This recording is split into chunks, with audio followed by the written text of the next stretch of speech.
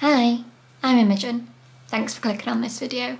Today I'm going to be talking about my top 5 favourite houseplants at the moment. I have got a lot of houseplants and tend to focus on these more rare, uncommon varieties, but actually some of these plants that I'm going to be talking about are really quite common, but I still really like and are kind of bringing me joy at the moment. So first of all, I have my Marble Queen Pothos, or Epipremnum Aureum Marble Queen. Now this plant is actually made up of a couple of different cuttings that I've got at different times, but because they're all Marble Queens I just sort of potted them all up together. I've really been loving this at the moment because it's given me this great long vine with absolutely beautiful leaves on, and has also more generally just been putting out some really pretty leaves. I'll show you them better in the close-ups. It has some really pretty colouring, lots of cream, sort of speckled, like you'd want from a Marble Queen,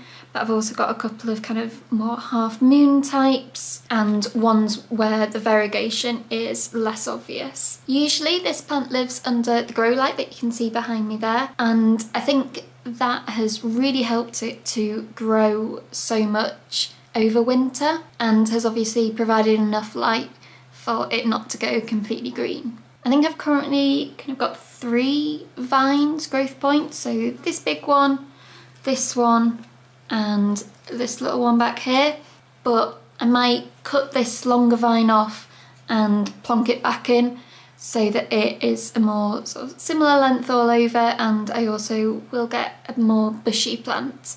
I know from my golden pothos, which is looking more like a jade pothos at the moment, that they root really easily, so I think that should be quite feasible. But let me know what you think. Do you prefer a plant with longer vines and fewer of them, or with lots of leaves and a more bushy plant? Because I've not quite decided which I would prefer yet. But yeah, that is my Marble Queen.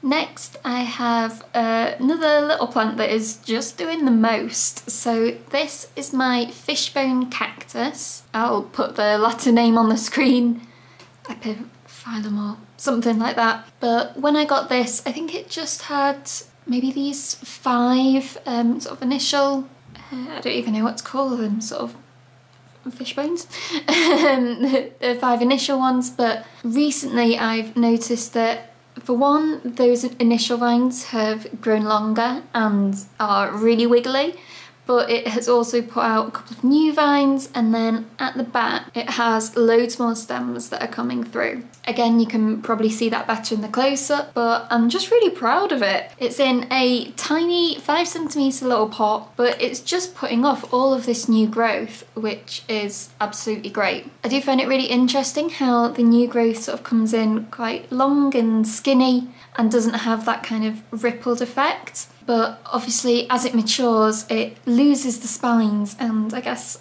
widens out a bit. So I'm really excited for those new stems to grow more. Some of them are also a bit more red tinted, so I don't know if this is some kind of sun stress on there. I should probably look up if fishbone cactuses can get sun stressed. And I'm basically just really excited for this to get even bushier and longer, and that is the Fishbone Cactus. Next I have another long trailing pothos. So that is this. It's actually a Scindapsus rather than an Epipremnum, but it's known as the Satin pothos.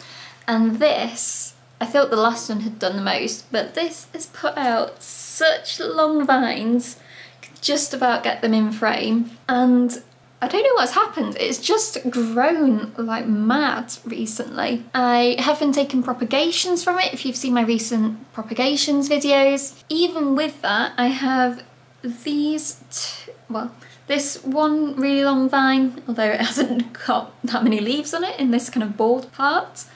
And then also this one.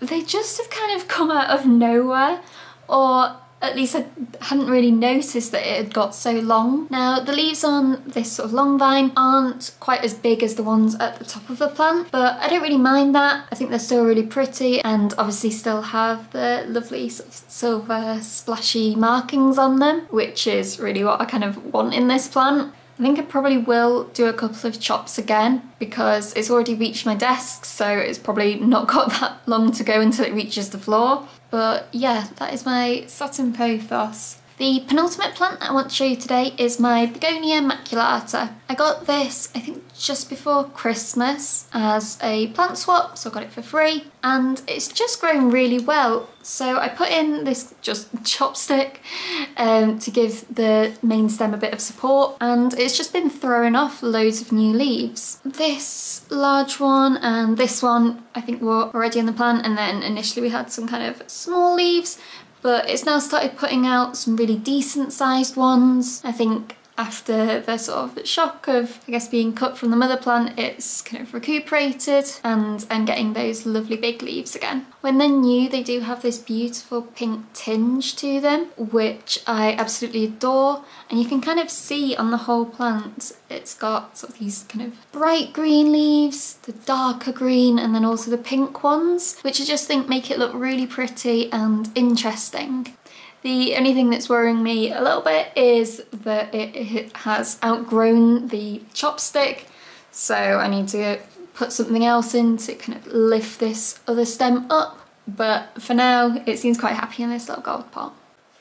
The final plant I want to show you, I probably should wait until I do another of these favourites videos, but it has already got me really excited, and that is my Philodendron Silver Sword. Now, I got this way back in October in a mystery cuttings unboxing, and I can't remember if it came rooted or unrooted, but either way I got it to root or put it straight into this pot, and it's kind of sat near the grow light, not doing very much. But recently I've noticed that it's started to put out some new growth. I'm trying not to kind of touch it or do anything to it that might damage this new growth, but I'm really pleased that the Silver Sword is finally doing something because I really love this plant. I've recently been seeing loads of pictures of really mature versions of these where there's lots of leaves, and just kind of wistfully thinking about my little one stem, one leaf version. And obviously I know that it takes time to kind of get to that point, and my plant is probably still quite a way off that, but I'm just really delighted that it has sort of started to do something. I knew it was fine, it's not sort of shown any signs of declining or dying, so I guess I should have expected this to happen eventually, but yeah, I guess it's a sign to not give up on plants even if they don't look like they're doing anything. So yeah, not much else to say other than I'm very excited about this Silver Sword. And those are my current 5 favourite plants. Thank you so much for watching, I really hope you enjoyed it, and I'll see you on Friday for another planty video. Bye!